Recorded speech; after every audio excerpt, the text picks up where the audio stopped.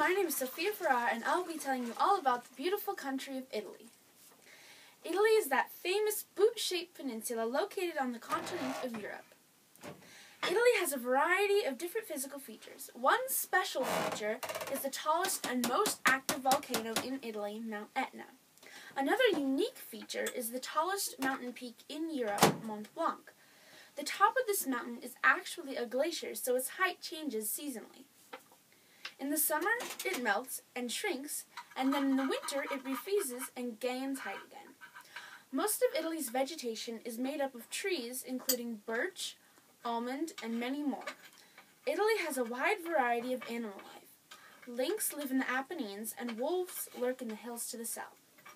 Italy also houses many types of fish and migratory birds. For most of the year, Italy's people and animals enjoy very moderate weather, but southern summers are long and harsh, and winters in the north get extremely cold. Italy has an intriguing history filled with wars involving many different parts of the world. The Etruscans were the first people to make Italy home.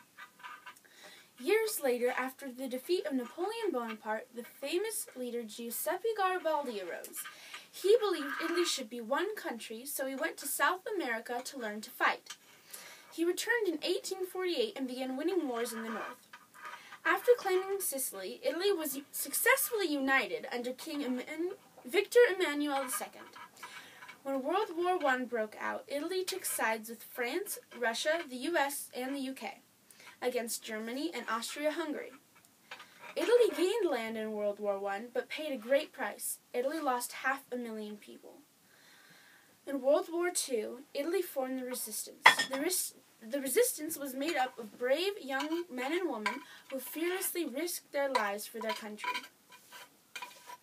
Italy's government is known for its inefficiency, but this does not seem to bother the Italians at all. Job applications can take weeks to be reviewed, and mail, especially foreign mail, can take weeks, even months, to arrive.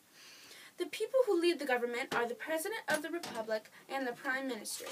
The President lives in the beautifully and expensively furnished Quirinal Palace in Rome.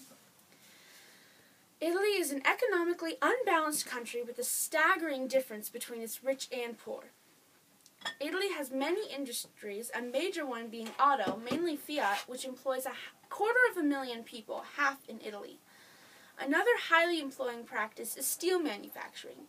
Tourism and machinery are other popular employments. Italy has few natural resources, so it has to import a lot of natural gases and oil.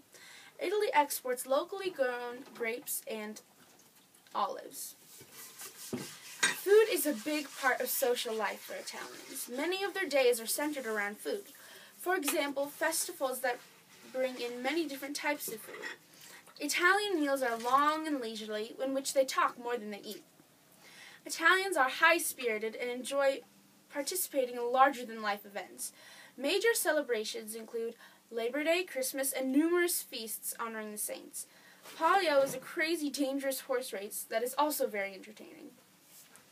Soccer is a very big deal to Italians. Unfortunately, Italian soccer fans are known to stir up violence.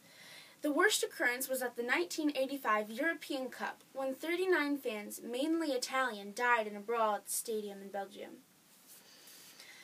Italy is an alluring country, drawing people to its unique salvaged history and natural beauty while sending out knowledge in science and art to the rest of the world. Italy entices people with its sandy beaches and endless rolling hills. People from around the world gather to explore the bits and pieces of Italy's intriguing heritage. Even though Italy's economy is not balanced, most people have decent jobs that allow them to provide for their family. The government has its downsides too, but people enjoy entertaining festivals that can cure any droopy spirits.